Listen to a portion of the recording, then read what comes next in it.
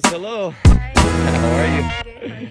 Awesome, awesome. So we wanted to just get your insight, Cruz, on you had trained with us in the past. You took a break for a while, Right. and maybe some of the break was longer than you wanted.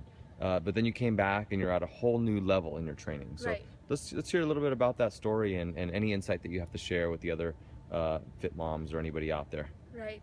So, first of all, when I came to, I was ready to start back at the change. Like you said, I get off track, and then I decided it was time. I remember how good it felt when I was in shape at that time when I was here at Way of Life, and I decided it was time to get that motivation, because I did try with friends, you know, like my best friend, and say, hey, let's do this and let's do that, you know, let's do a detox together. But then 2 weeks into it, and I would just not follow through.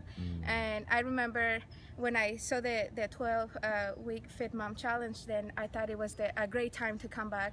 I knew that year and a half that I haven't been at Way of Life, I couldn't do it by myself. I know I tried, and I just didn't feel the way I felt when I was here. So when I came to the orientation for the Fit Mom challenge, I was listening to your presentation, and what really said, okay, I am going to do this, is something you said in there that is really fitting for the moms, for us that are moms, right? And you said, I don't remember the exact phrase, but it was something like, if you don't take care of yourself, then you cannot take care of others, or if you don't put yourself first, then there's no way you can give to others, especially to your loved ones.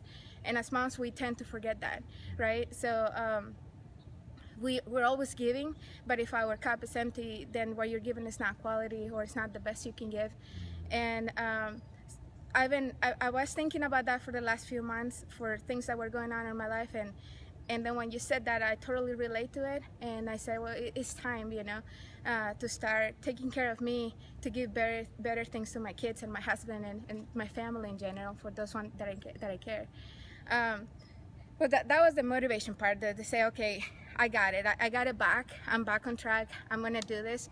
Then it was just a mindset of, okay, if I am going to set a budget aside for this, if I am going to set time for this, then I'm not going to waste it, right? Then I am going to make the best out of this time and out of this money that I'm investing, because that's what it is. So you have to set your mind into that.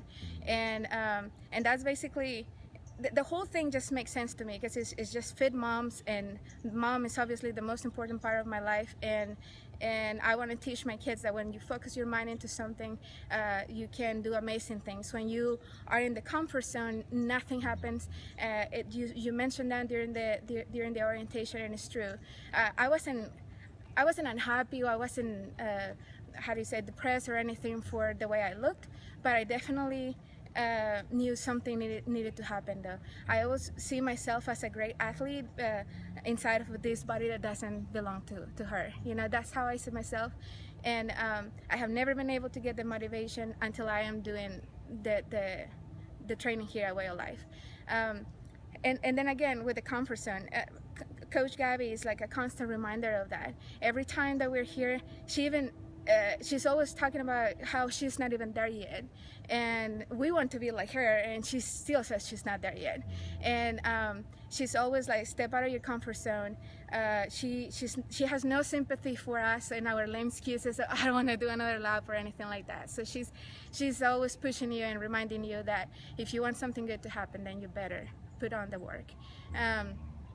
And that's what I want to teach my kids too, you know, because it's a little bit of a hypocrite telling your kids, oh, you have to eat good, you have to be active, and so when you grow up, don't look like this. Well, you have to show them too, and that's what motivated me to be here and be part of the Fit Mom group, and you know, and not just come and work out or anything, because I can relate to the other moms, and we can motivate each other and stuff like that. So that's where I am. And then the workout, I just love it. Coach Gabby has been incorporating weightlifting just a little bit, not the whole session, just at the end she sets time for it. And I love it because it just gives you I discovered a new love for weights. You know, it just gives you a lot of confidence. You walk taller. You know, it's just awesome though.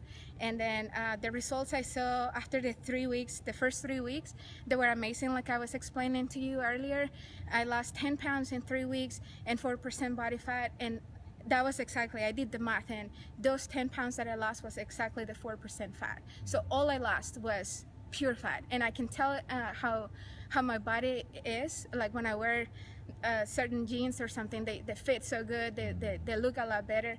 People are starting to tell me, people that I haven't seen in 2 weeks are like, oh my gosh, what are you doing? Oh, you look so good and stuff. So that's very uplifting, and that's why I determined now to make this a lifestyle for sure.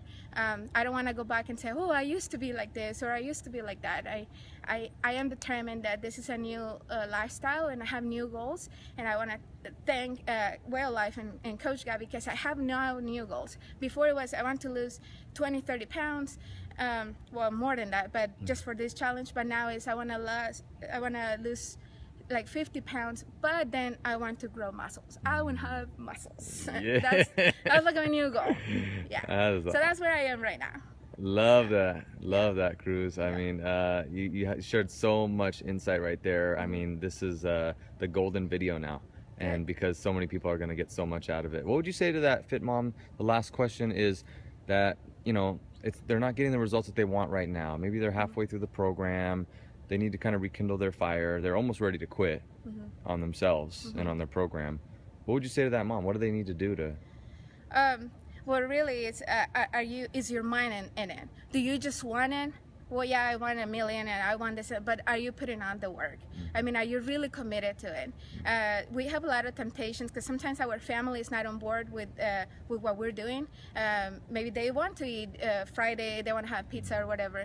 Well, do you want to? Okay, it's fine. If they're not on board, let them do it.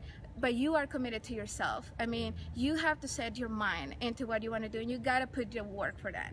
I mean, our bodies are so grateful though. I treat my body well and it immediately reacts. It's just, maybe for some people it takes longer, but if you are eating well and you are working out, you'll see the results. I mean, you have to trust the process and just keep going at it, and eventually you'll see it. I know with me that's how it works, and if it's not working, it's because there's something that you're not doing right. Talk to your coach, and it pays off. Just keep going at it and just don't quit, because it's so hard to go back and work that road the same way again. You know, you just have to keep pushing forward. Awesome. Yeah. Thank you, Cruz. All right. Thank you so much. You. Thank you. Bye-bye. Bye.